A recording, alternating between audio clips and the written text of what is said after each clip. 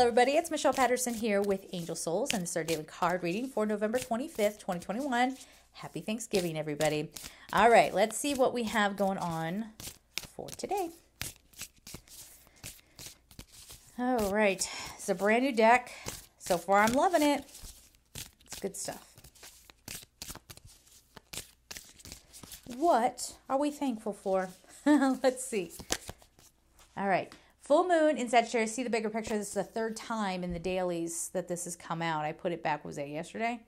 Just because we had just gotten it. They're really driving this point home. See the bigger picture. So if, let's say, for example, a lot of people are going to be meeting up with friends and family today. If you have a fight going on with your family or somebody in your family, can you see the bigger picture? Does that need to ruin your day? What's more, does it need to ruin everybody else's day?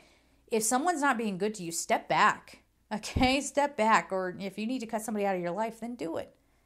If they don't really have, a healthy role, I mean, you do what's right for you, but, these are things to look at, okay? And to step back and not get so involved in the little gossip, fighting, whatever toxic thing is going on. This also has to do with people, again, feeling their worth, really feeling their worth within them. And so for some of you, you might be reevaluating the choices that you've made up until now. They might have been right for you at that point in time when you made the decision, but is that who you are now? Is that really where you want to be? Does that make sense? So you might be going, you know what, bigger picture here, it's more important that I maintain this relationship with this part of the family member instead of dealing with the toxic family members. Or it's more important that I feel fulfilled in my job than to have the big corporate paycheck. For anybody who got a big corporate paycheck, I didn't experience that, but maybe you did. It's that kind of time where you're reevaluating, you're standing back. And I want to send a word of caution out there to anybody. I don't know, this is coming up. Don't go rushing into relationships. I don't know, somebody needed to hear that. Don't go rushing in. Make sure you get to know people. Okay? Look at your whole soul's contract, your whole timeline. If one person didn't work out, don't push it.